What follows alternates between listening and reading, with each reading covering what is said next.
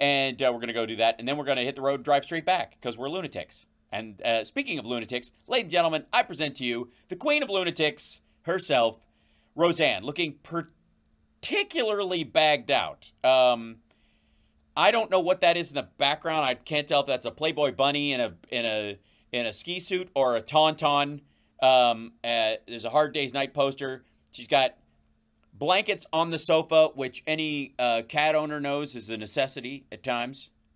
But we had to grab this one I have to check out the beginning of this. I don't think we'll watch the whole thing because we don't have time. Read the title of this. Just enjoy the title of this for a fucking second. And just like the sledgehammer of irony that just, you could see it coming in slow motion down on us all as this clip is on the fucking internet forever. How women ruined comedy. That's right. That's the fucking title of this. Yeah, I don't know. Now, obviously she thinks she's winning at podcasts, so I honest to God, honest to fucking what? Also, I would like to say for the record, Madeline Kahn, our dear friend Sarah Silverman, who's very angry with me and rightly so, and yet isn't. Like Gilda Radner, Lorraine Newman, Lily Tomlin. There's a myriad of women both who performed as stand-ups and as part of like troops, and who are, I mean, just goddamn, there's so many fucking super funny women in the world, period, end of story, that it just aggravates. Like, just watch how funny Jane Fonda and Dolly Parton are in 9 to 5, and they're not the comedians. One's a singer, the other's a straight actor, and they're in it with Lily Tomlin, who is a fucking brilliant comedian, and the three of them together are equally funny at times. Like, they all have their hit moment where it's just like, God damn, you pulled that off. Like, the timing, the subtlety of a certain joke, the delivery of it, like, from on the nerdy comedian side of things, just the delivery and the power, I just love them. And so for some asshat to say, all right, anyways, let's find out what she means by that, shall we? I don't even fucking know. Oh, great. Now it doesn't want to play because that's how shit works. Okay, here we go. Housewife, then they let straight women in then. But we made the horrible mistake, the straight women, the mothers, we made the horrible mistake and let more than 2 lesbians in, and they took over. Oh, yeah, they're like rabbits. Yeah. They take over and push you out. Yeah. But then we kind of had every... I hope she's being kind of ironic and sarcastic, because I don't know if Kim Congdon is a lesbian and that's the point, or if they're just whatever. But they drove everybody out with their you know, what do they used to? That's where it all started. The politically correct horse shit. That's why I'm a comic. Was always against that. Honestly, they told me, you can't tell your jokes. Can you say the word lover instead of husband? Yeah. That's what they said to me when I was doing my act on stage. What? Who said this? Who the ever-loving fuck walks up to Roseanne and gives her notes on political correctness? No, they didn't. Absolute bullshit. I wasn't going through enough shit where no man would let me on any fucking stage. You see what I'm saying? Yeah. No man would let me on any fucking... So the female bookers would, and that's how they ruin comedy? I don't understand this at all. And the bitches that are supposed to be on my side go, can you not say husband? Can you say lover? Or we can't allow you stage time here. I go, you fascist bitch. You fucking just the same. All right, nonsense. Seriously. Absolute. I guarantee she's relating a secondhand story from somebody else Like, there is no way they said, if you use the word husband, we're not giving you stage time at this particular place. She heard some bullshit story about an all-lesbian night at some comedy club, and she's like, it's a woman's night, but it's not real. It's a lesbian night, but since it's a woman's, lesbians are women, therefore I should be able to perform. And then she heard a story from somebody else, like, they won't even let you use the word husband if you have a husband. They just say lover. They won't get it. Somebody said, at best, something along those lines. They said, if you say husband, they're going to boo because it's all lesbians. Like, that's it. They're not going to laugh because if you say husband, they can say, like, it wasn't like, we can't give you stage. This is just absolute bullshit. I'll say what I fucking want to say. Maybe the anger was the reason why. It's really kind of antithetical to comedy. God, it is a blessing and a curse not to have a filter. You know how many meetings I've been in with like big, the networks and stuff, and I'll pitch something and they'll go like, oh, we're just like looking for something with more like with social justice. And I go, oh, all right, more unfunny TV. I'll just say it. I was like, there's already so many good things out. All right. I don't know where the fuck she's pitching shit, where they go, we're looking for something with a little more social justice. And her response is, oh, more unfunny stuff. What kind of wiffle ball setup and shithole punchline nonsense is this?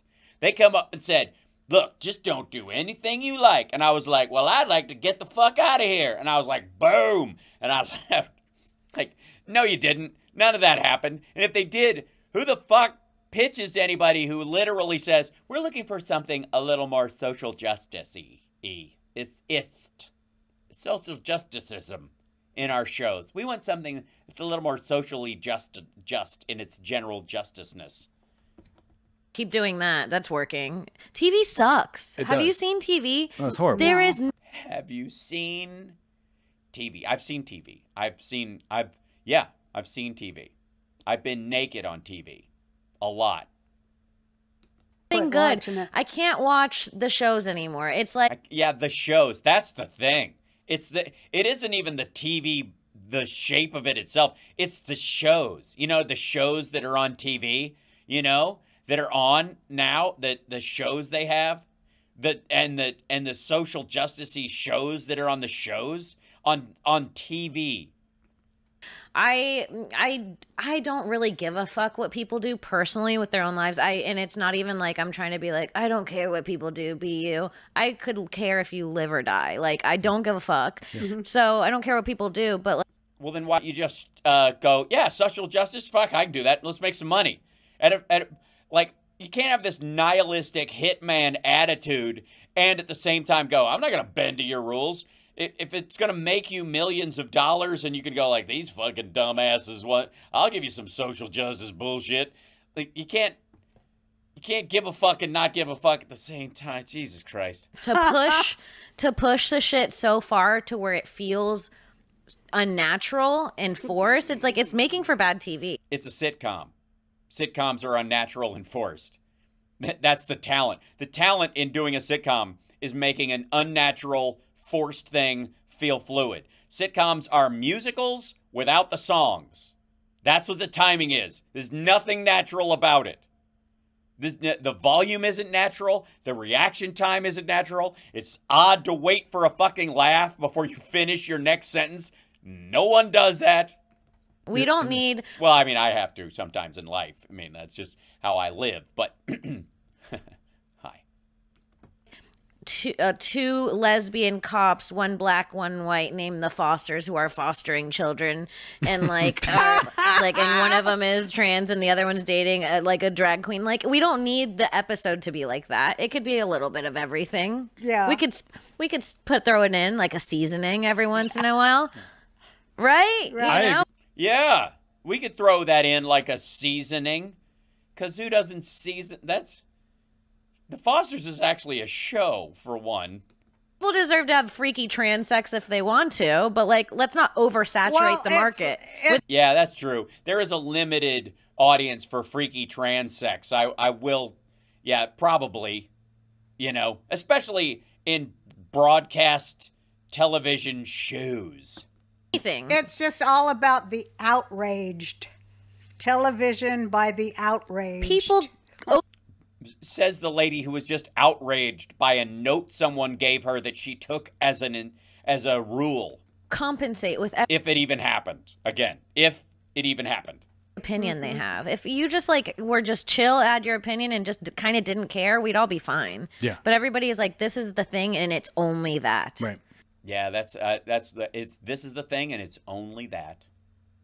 I've heard that so many times. Sometimes when I'm pitching a show to the TV, in one of those rooms, and they're like, they say like, we want this and only this, and I'm like, well, I don't have that, I have this, and they're like, what's that? And I go, it's not this, and they're like, this that we want, or this that you want? And I'm like, it's just a this or a that, depending on whether, do you want that? Because I can give you that, but if you want this, I can give you this.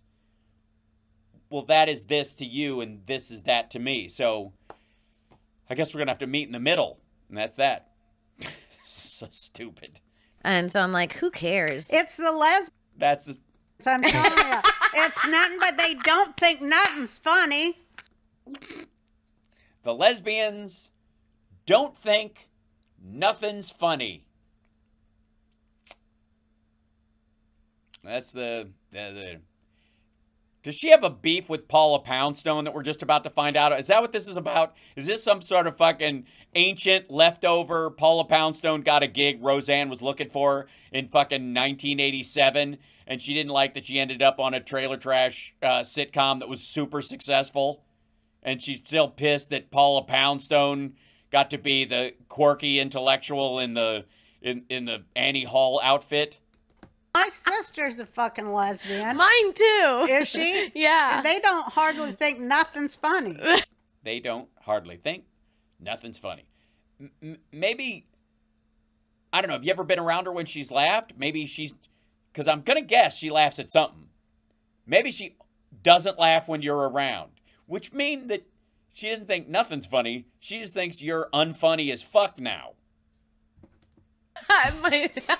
They're known for not having a sense of humor. Humor. You're not the first to say that. Some of them are still my fans, and they come up and they say, thank God for you, Roseanne, because I'm never going to go with the other kind. You know, we understand humor. I'm never going to go with them other kind. And freedom of speech. Yeah. We're not fucking Nazis like them. Yeah. And you look at them and they... And by them, she means the other lesbians. Because there's apparently a comedy war going on in Lesbianic Town where half the 80%, 95% of lesbians have no sense of humor. And the 5% that do love Roseanne and Roseanne only. Which these days would, I mean, in the old days might mean that you had a sense of humor. Now, Look like what's her name with the pink hair. It looks like a fucking Nazi. Oh, yeah. Yeah, there aren't any pink-haired Nazis. I mean... there's not a single Nazi I can think of that would be appropriate in the background of the song Beauty School Dropout in Greece. It's a reference nobody's going to fucking get. With pink hair and a pussy hat, and my daughter. Yeah, again, also not standard Nazi wear. Not going to see a lot of pussy hats over there. Unless, of course, you're, let's say you remember the Allied forces back when pussy was a pejorative, not based on the vagina, but on the term pusillanimous, mousy, weak, that kind of thing, having nothing to do with genitalia, but a shorter version of a pusillanimous rat or something like that, so hence pussy, and that you as an Allied soldier would see a Nazi hat with the big spike on top and like, look at that pussy, ping, you know what I mean? That's a possibility. The pussy hat thing, oh, this is the best joke I ever wrote. Here it comes. Ladies and gentlemen, I present to you, according to Roseanne, how women ruined comedy. Starting with her pussy hat joke. Here it comes. The best joke she ever wrote. Tell me. Okay. Okay? Oh, my God. I go, looking back, when y'all were in the street with them pussy hats, little did you all fucking were transphobic, because not every woman has a pussy. You transphobic bitches, right? Well, okay, first of all, not not a great joke. Mostly like a snide remark. Also, all snide remarks, not jokes. Secondly, it's not a woman hat, it's a pussy hat. So therefore, if not all women have pussies, or not all, you know, or some trans men have them or whatever, you're wearing that piece of genitalia, not, I mean, calling it the Woman's March is the joke. How can you wear, you got to throw in the Woman's March thing, because otherwise, without the label woman, the pussy part isn't the issue. Especially if you're not transphobic and you don't care or what have you. Just, look, I normally wouldn't nitpick a joke. But in my defense, A, it's not really a joke. Again, it's a snide remark. And B, even on a rudimentary level, it has to try and work as a joke. This is one of those things like I see in a lot of comics these days, and it's these young comedians like Roseanne that do this shit these days, where this crowd's too touchy, I'm too edgy for them. And you're like, no, you just don't have jokes. You're making snide remarks about shit, which are not meant to elicit laughter. They're meant to elicit agreement. You don't believe me? Ask Dennis Miller now versus Dennis Miller in 1990.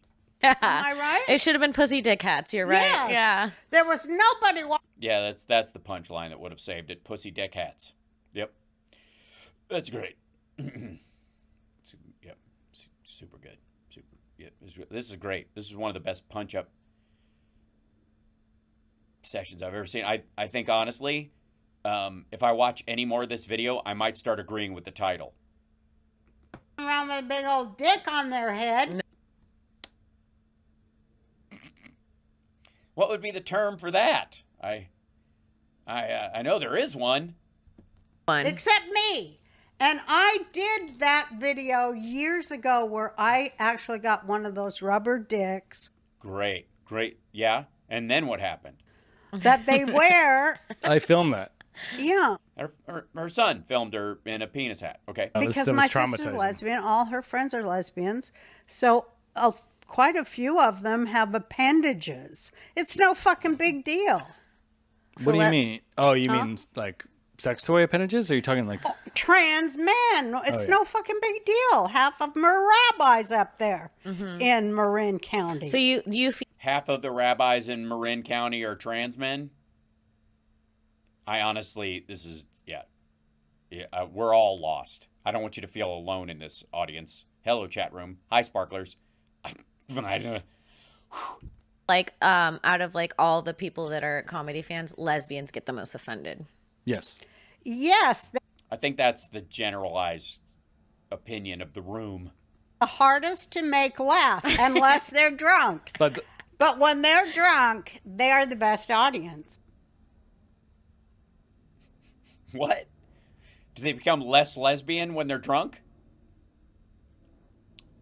Or maybe drunk audiences are easier laughs than sober audiences always, and a poor workman blames their tools? And that is why I charge them so much. I think it's white women that are the worst.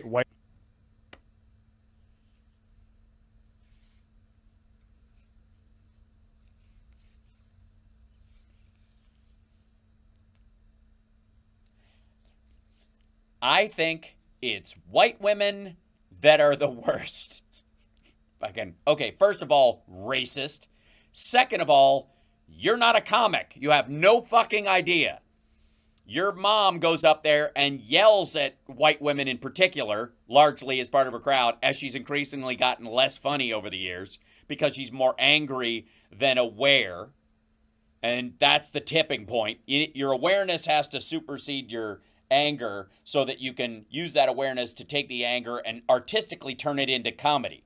But if in this race, in this tortoise and the hare race that everybody takes off on, if your awareness gets out front and you're fucking, it's racing ahead like the rabbit, like the hare, and it gets ahead and you're like, oh, fucking hilarious. And then the tortoise of anger eventually overtakes the hare. Then you're like, this bitch is just mad. She's just yelling at us and shit. And if your son sitting in the audience going, fuck, I have to film her in a penis helmet tomorrow. That's how you're going to read the room. White women right now the are Karens? The Karens. White women are For the me, worst. my worst audiences have always been like when I do shows at like Soho houses. Yeah. You know, like those shows, like really rich young elites. Yeah. Yeah, but you know, that's the paying gig. What are you going to do? Disgusting. They are. They'll come up to you after a show and be like, I really liked your set, but I just have a quick note. And I'm like, Oh no. I literally had to be like, get the fuck, yeah, yeah. And I was like, get out of my fucking face. Like, well, that's not something an elite would do.